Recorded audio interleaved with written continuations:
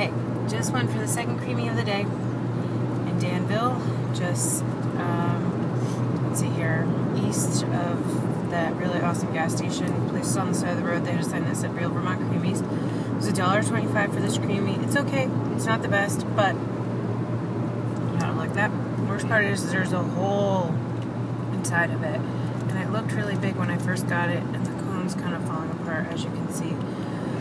Pretty good taste, but texture's a little off. I don't really know how I feel about this one. Oh, and it's got a soggy bottom. Okay, Danville, place with chickens outside. Okay.